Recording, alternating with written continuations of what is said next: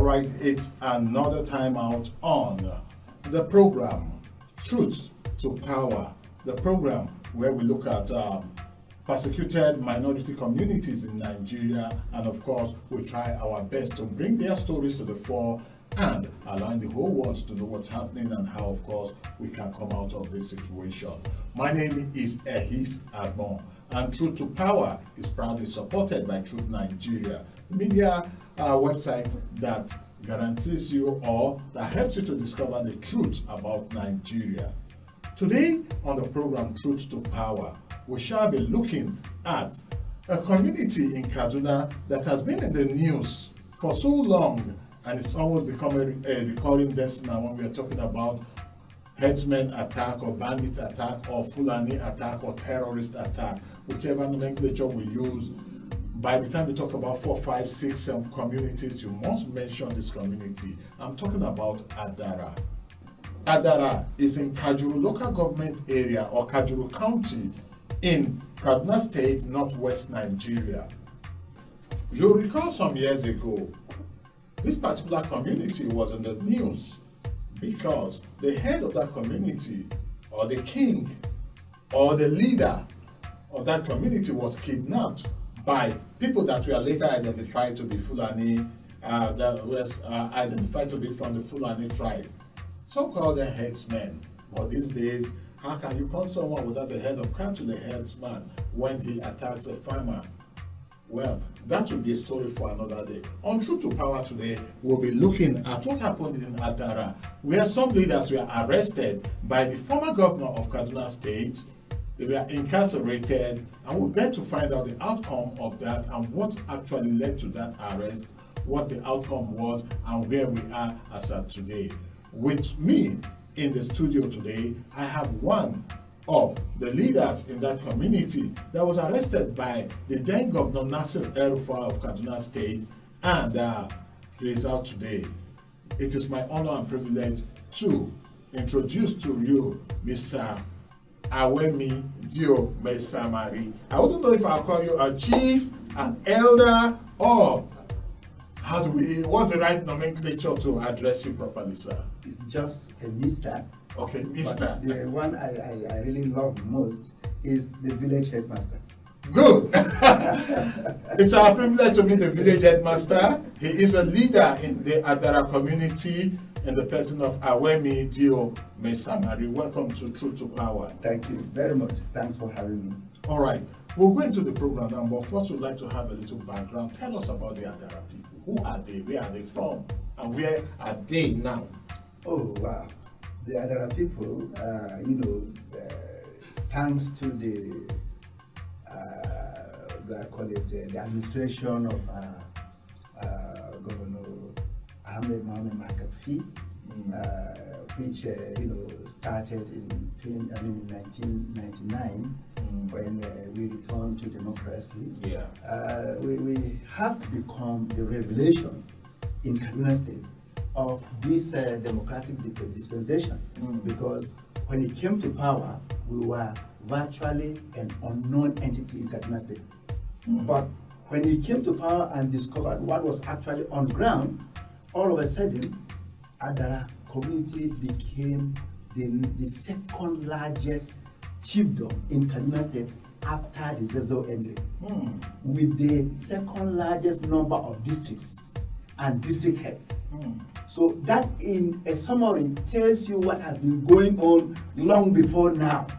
That other people are the second largest, ethnic group in Kaduna State, but they have been suppressed and oppressed and kept incognito until, when Makarfi became the governor of Kaduna State. Exactly. Yeah. And since then, honestly, things were looking good until Governor el-Rufai came in and he was trying to undo what Governor Makarfi, did. And that's why we're having the crisis now. All right. Now, talking about Adara people, you said the second largest ethnic group in Kaduna State. Where are they spread across? Give me an idea of the local government areas where we can find Adara people. Yes. Dominantly, they are in Kajuru. Correct. Dominantly, they are in Kajuru and Kachia local government. Okay, there are also some of them in Kachia local Correct. government. But beside that, we also have Adara people, a good number of them in Chukun, in Kagarko local government, and of course across the in Niger State. There are also 2 or 3 local governments like Paikoro, like Gurara, and things like that. Munya. These are local governments that Adara people are also found, and they are indigenous to these local governments. Okay, before when McAfee identified the Adara people officially, giving them the respect that they deserve, were they called Bagyo? What were they called? Well, of course, they used to call us the Kadara. Okay, yes, okay. Yeah, but that is a name that was assigned, to us by the Hausa people. Okay. That is not our native name. Our native name is the Adara. And of course, we have since asserted that we don't want to be called Adara any longer. Kadara, you mean? Yes, I mean Kadara any longer. Because we are Adara people, just like a lot of other ethnic groups in southern Kaduna. The Bagi, they used to be called Gwari. The Baju used to be called Kaje. And the Atiab used to be called Kataf. So it's actually a case of a cultural imperialism, where you try to assign identity to others. You don't go about giving names. We are not anybody's property. And so we should be identified by the name we have chosen for ourselves. Yeah.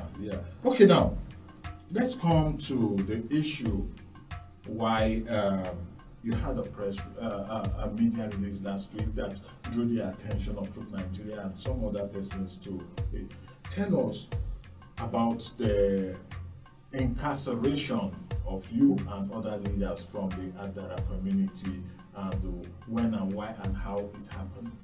Well, that is a long story, but maybe I'll just have to find a way of cutting it short. Cutting it short and summarizing it. The thing is that we suddenly found ourselves, at the head of the storm when, Governor el-Rufai came, on stage, and like I have already said earlier, he was trying to undo almost everything that previous administration, including the military administrations, had done to kind of stabilize Kaduna State. Kaduna State is a very volatile area. It's actually a microcosm of Nigeria as a whole, with the northern part of it dominated by the House of Fulani Muslims, and the southern part being predominantly Christian with a lot of tribes. That is how Nigeria is perfectly. And so a lot of historical injustice have been building up. There have been a lot of agitations even since the colonial, even the pre-colonial, period, when the natives were trying to resist the Fulani jihad of the early 19th century. And so a lot of resistance have been going on, of course, with the advantage they have of a lot of external connections, resources, and what have you, even democratic advantages. They have, but especially with the help of the colonial masters, who, using the instrument of indirect rule, actually subdued most tribes who had not earlier on been conquered by the Fulani jihadists. They gave us to them on a platter of gold. And that is what set the stage for what we are experiencing now. There has been a lot of agitation, a lot of resistance, and when finally the present democratic dispensation came in, honestly, there were concerted efforts to address most of these historical injustices, and we actually appreciate the government that came on the scene. Of course, they would not have done, they could not have undo everything that was done for so many years in such a short period of time. But actually, hope was rising that indeed gradually things are going to be addressed, and that's when Nasir el-Rufai came on the scene, and he was trying to undo everything that had already been done. Even if it was cosmetic, we appreciated it, and we felt all that needed was for subsequent administrations to build on the momentum that was, But unfortunately, we find a situation straight over somebody who does not even believe in justice, because that is how I can summarize the kind of temperament, the political, the ideology that was, on display. He doesn't believe in justice. All he knew was his own agenda, which was he was out to pursue with all vigor. So what immediately led to the arrest of your person? What immediately led to the arrest is simply the case of attempts to scrap the Adara chiefdom. We saw the handwriting on. But what led to that? Because I know that there used to be a head or king or chief of Adara kingdom that was kidnapped by. So I was kidnapped and eventually was killed. Yes, that is led His Royal Highness Dr. Raphael Adara. Yes, was because it was chief of Adara chiefdom. Yes. Because it was after the death of that actively there were attempts to change. Or if I'm not getting, there were a lot of things that are going on behind the scene even before that. Yes. Okay. A lot. Okay, that may even have been the fallout of what was already going on at the background. Exactly. Okay. You see, even before he was killed, we were already aware of underground moves to change so many things. Even when they were there was this so-called restructuring of traditional institutions. Yeah, that's how he came under the guise of trying to restructure the traditional institutions and bring back their lost glory. Well, they didn't even give us no glory to be lost. So we knew something was fishy along the line. And so he pretended to be a Democrat by calling for memos, setting up committees to listen to people, but all these were gimmicks. Okay. Because at the end of the day, all that the people said and wrote and submitted to government, they were just thrown to the trash bin, the trash can. And the government just did what it wanted to do. Nothing more, nothing less. That is what happened. So all that he did was smoke screens to now find a way of justifying what he had already made up his mind to do. Otherwise, all the submissions, they rejected his plans, his ideas, and the names he was even planning to, give to chiefdoms and like that, and forcing you to choose an alternative name. You are not complaining about the name you have, or your boundary, or whatever. And all of a sudden, you are being asked to choose or to make changes. You are being forced to make changes to where you feel you are actually supposed to be. So that is what. And then the resistance started because during that process, committees were set up within, some of these chiefdoms, like our own. Our traditional ruler set up a committee. He said, look, but you are asking me to do these things. This chiefdom is not my personal property. Let me go ask my people. Oh, and we were very happy about that. He consulted and a committee was set up. A report was submitted, reaffirming all that we had on ground because all of it was submitted to the previous government, and it was officially approved by the government. And so we felt there was no need for any change.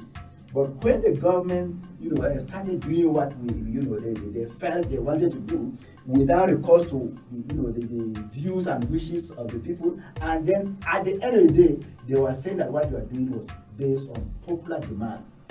Then it means he had let the cat out of the bag. So once we started resisting all those things, then he now started bringing out his farms.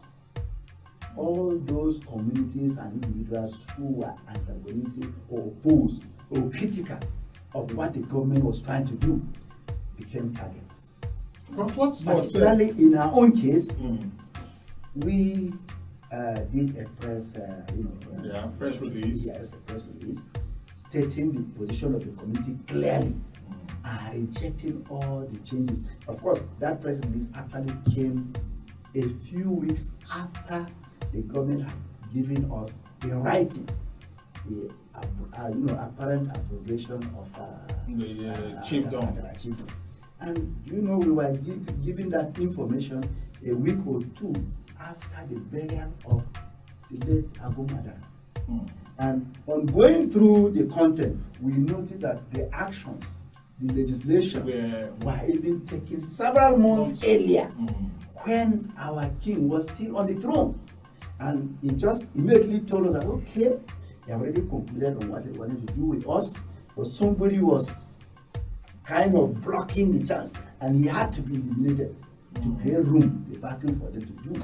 And so we say, look, anybody looking at what is going on, if he has number 6, he will understand that something is fishing somewhere.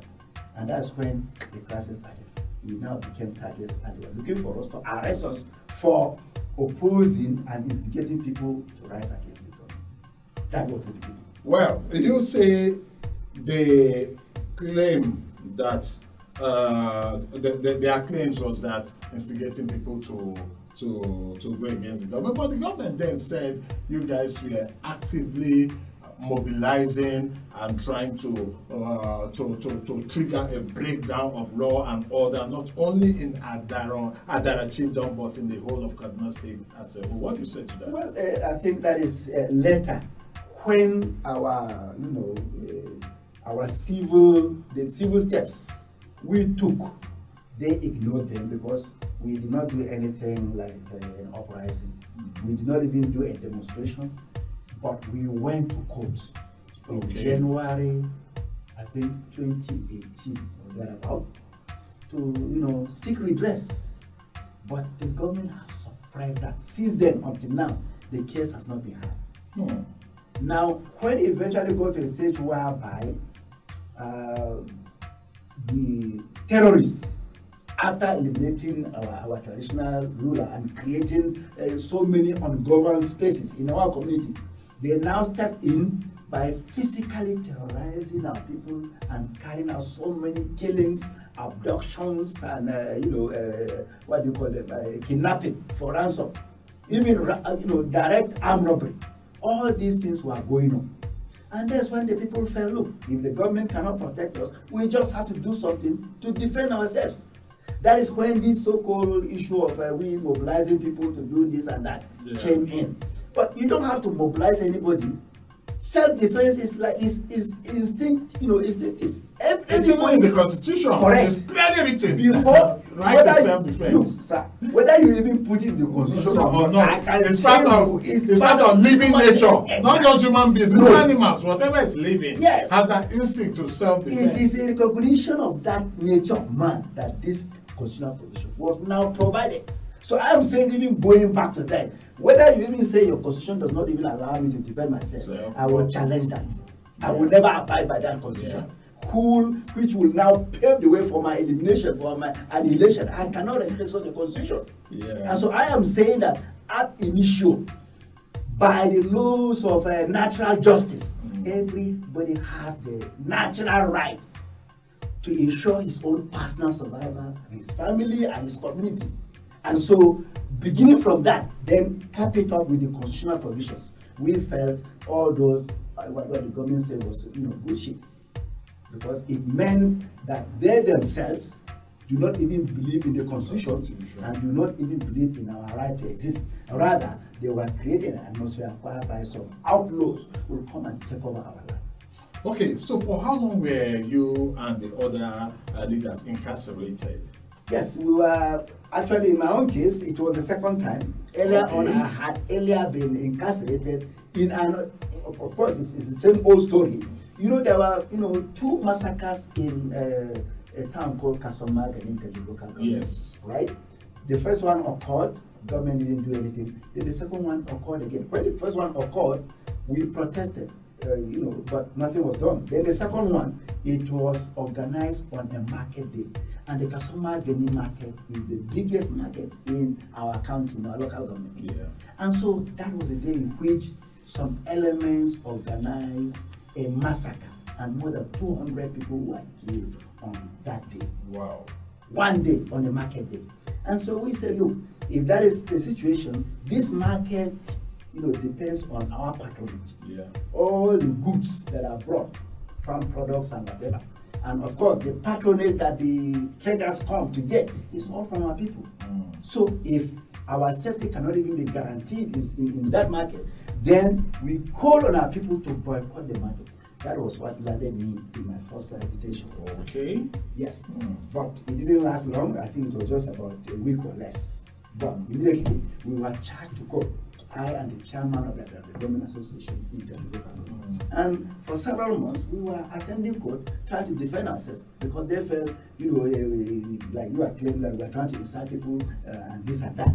So that was the first one. Then the second one is in relation to the massacres that el-Rufai himself orchestrated.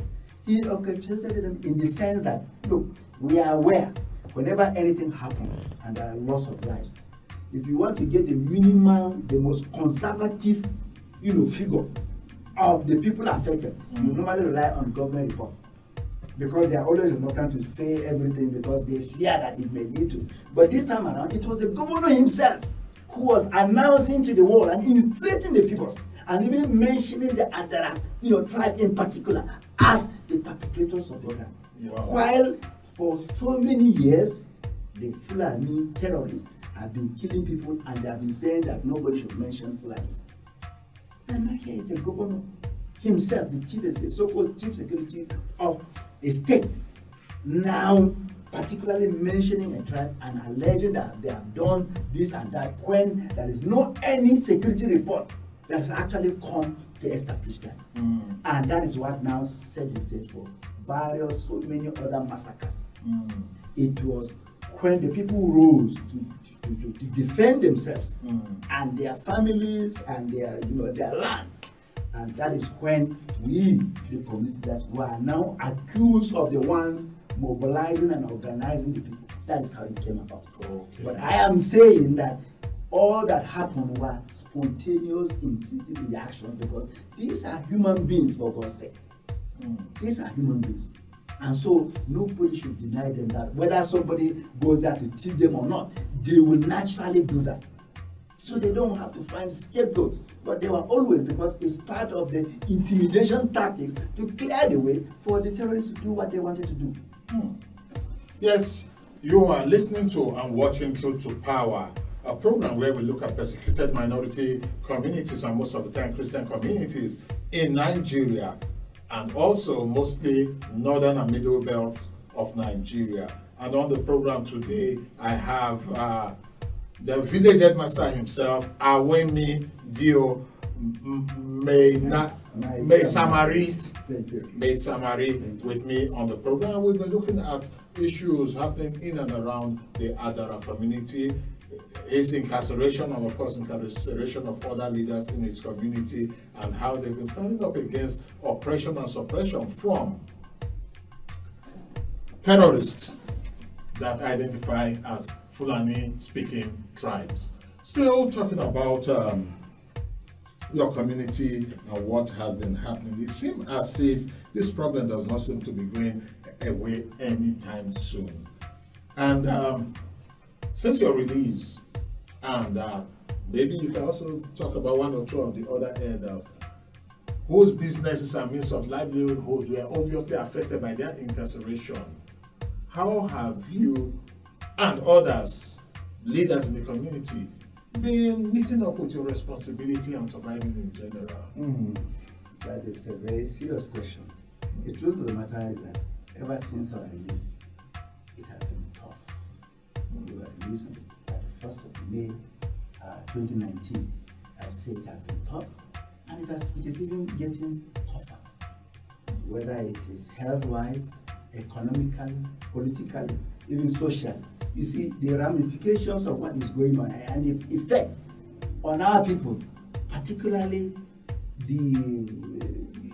anybody who is passionate, who is patriotic enough to try to stand for the people, is very, very serious.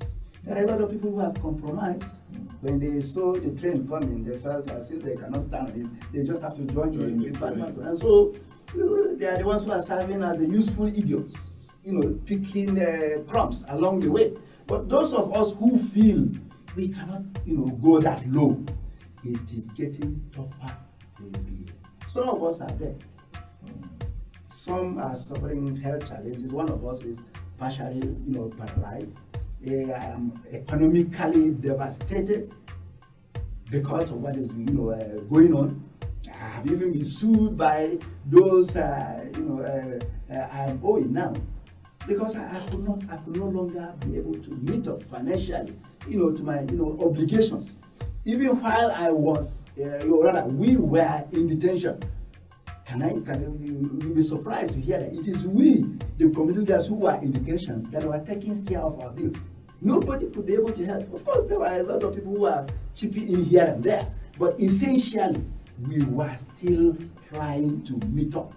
And so that has been brought a lot of a very, very big toll on us psychologically, emotionally, economically, even politically. The political one is even worse because of the kind of treatment we are receiving, a lot of people have been intimidated. The bottom line is that if you really want to solve social problems, you have to take care of your leadership. Yeah. If you don't take care of the leadership, it's not going to be easy. A few individuals, organizations, philanthropies, or whatever they may be, or even religious organizations, may only chip in here and there. Yeah. But solution to social problems need good leadership, and that is what is actually lacking. And that is where the effects is being felt most, because our leadership, community leadership, has been destroyed. From the traditional to the political, even to the community leadership, like we who used to be president now, everybody is afraid. Because they saw the fate that befell some of us who stood up. And so when the genuine leaders are scared away, you have charlatans coming in to only worsen the situation. And so because of that, our people used to resist, stand firm, to make sure that they are not overrun. Because of the encouragement and the support that some of us were given. Yeah. But now that everybody is already intimidated and people are afraid to venture into this, they are the ones filling in the vacuum being left now by people who are only there to get something out of the positions they are eyeing at. So the effect has been devastating because the community has virtually been destroyed, including even the value system and whatever, educationally too. So many schools have been closed. Many villages have been deserted. Farmlands are being left, even if you farm. That is why you are now going to, a lot of our people have been abducted from their farms. Particularly at harvest time, when they see you making a good harvest, they will just come and pick you and tell the rest to, dispose your produce and pay for your ransom. So the effect is devastating and is even getting worse. That is the problem.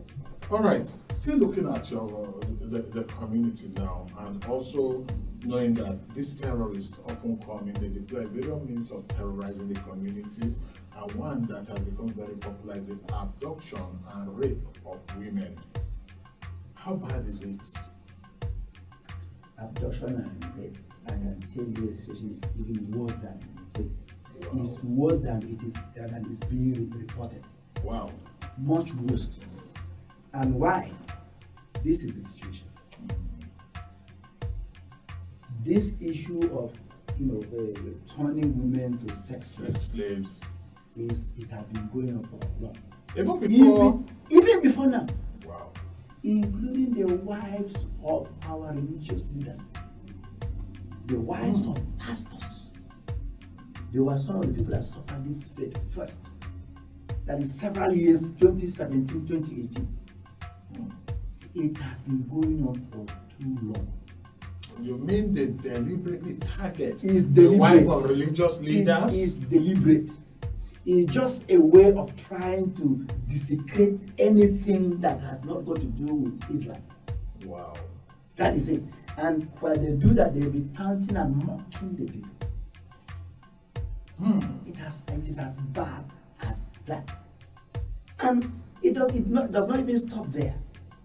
The savagery, the brutality meted out on all these people abducted is something that we cannot talk about here. The way they are treated there, and even when they want to kill you, the way they kill you. Imagine, even after killing a person, you now tie his body to a motorcycle and you are driving along in a bush path. What for? Is that not insanity? So I'm telling you that what is going on, we cannot be, it's too obscene to be talked about. It is just enslavement is actually going on. Forced labor, because in some places, these people even take over and actually have farms.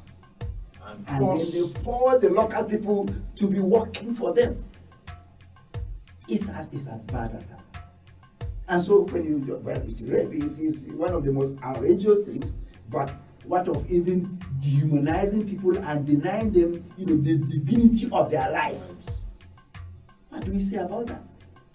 And so we feel, yes, we continue to mention some of these things, but I can tell you, nobody can describe what is happening. And the worst thing is that the security forces are aware of all these things. Really? They are. Security people are aware because the people tell them, including where they are.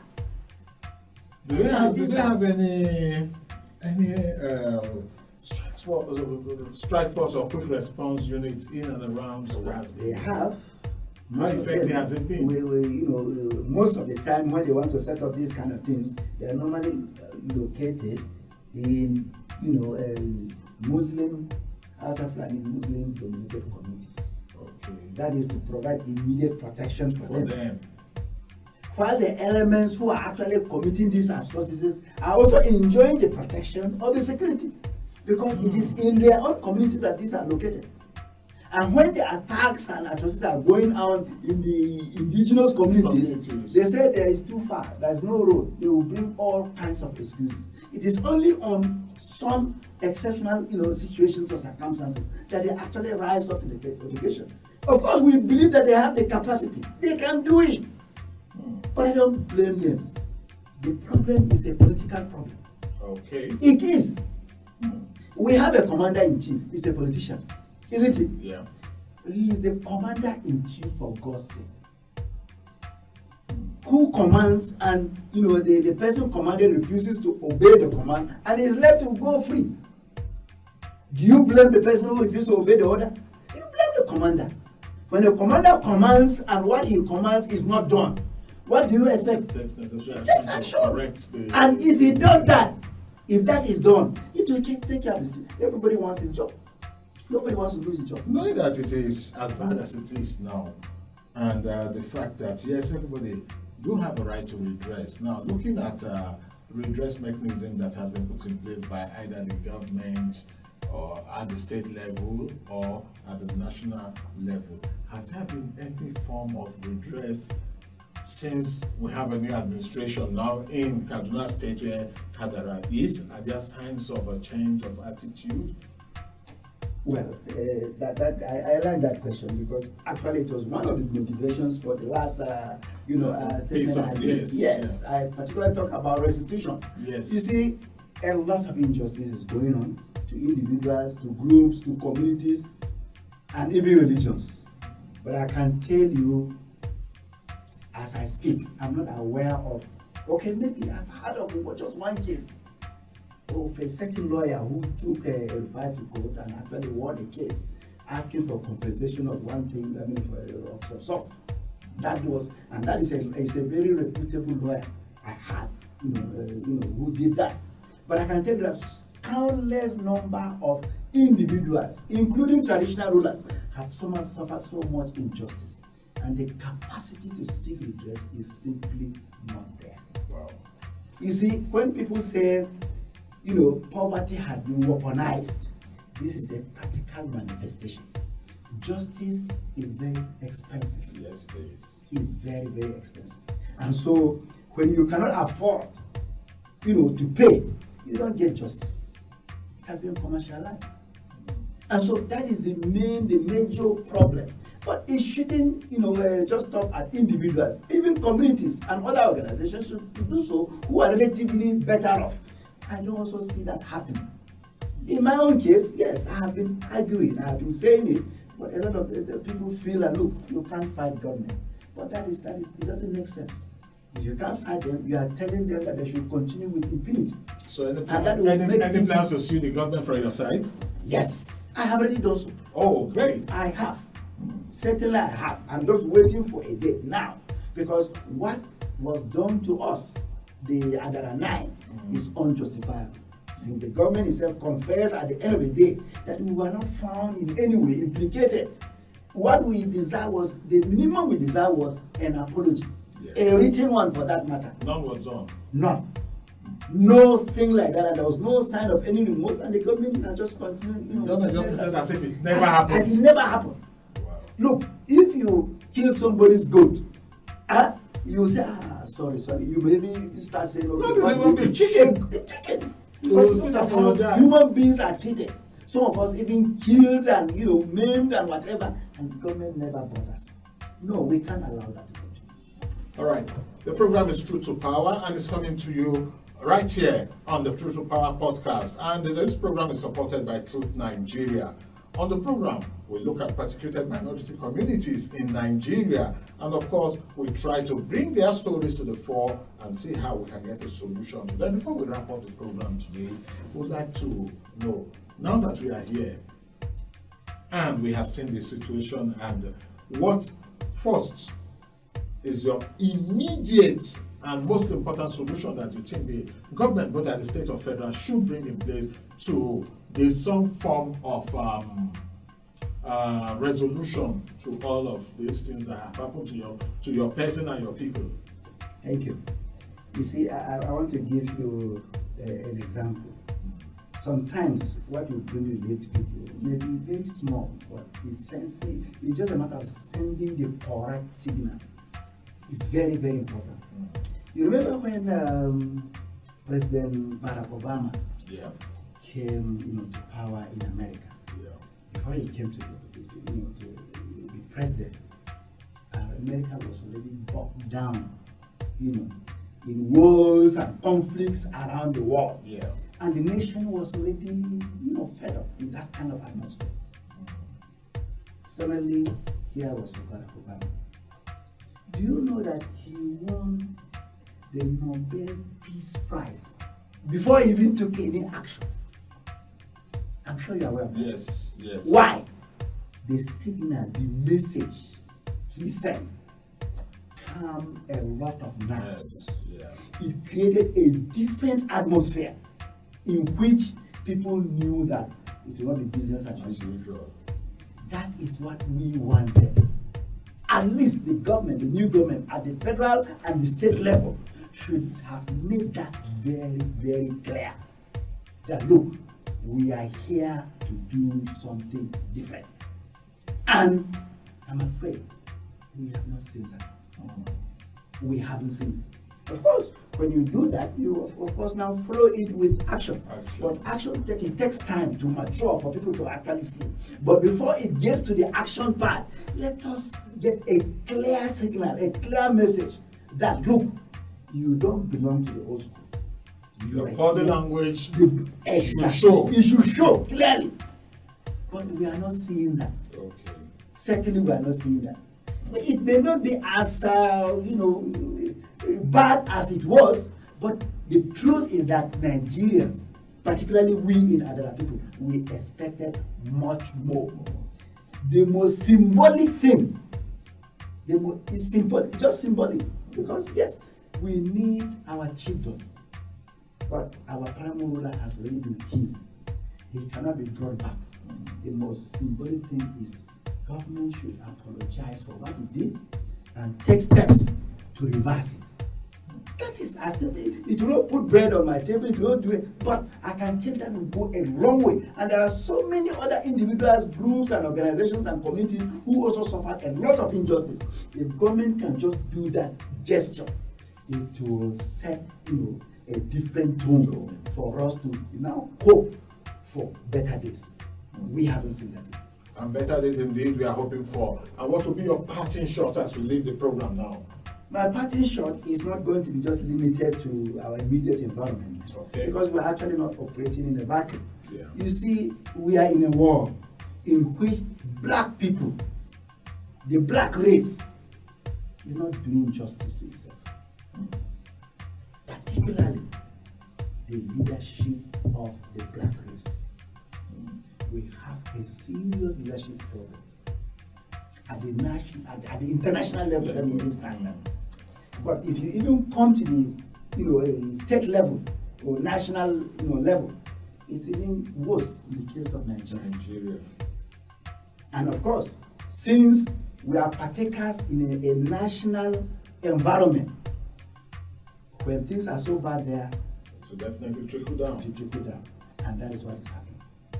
And so my parting shot is that if we want to regain our dignity, we blacks like to live on past glory. Yes, blacks had a glorious past, but that is no longer. It cannot take care of us now. We need to reinvent ourselves, and it must start with our leadership class. If our leadership class does not start, we started at the bottom, is asking for a revolution.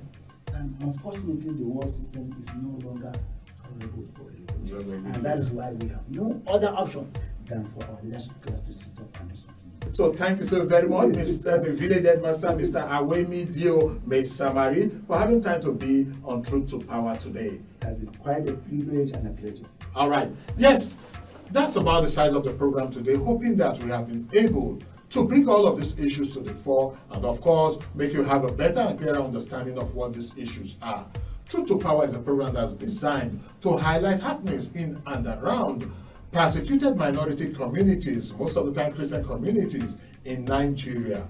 And on the program, we try our best to also provide solutions. Until next time when we'll be on again, I'd like to let you know that you can be a part of this program by joining us on Truth to Power podcast, visiting Truth Nigeria website, and also supporting what we do. You can go to Truth Nigeria at truthnigeria.com, and together, let's keep moving. My name is Ehis Agbon. Until next time, like always, I would say, plant a tree today, water it, and watch it grow. May the good mighty Lord bless and keep us all. We'll meet some other time. Are you seeking the truth about Nigeria? Do you want a reliable source for unbiased news and insightful analysis? Then look no further, cause Truth Nigeria got you covered.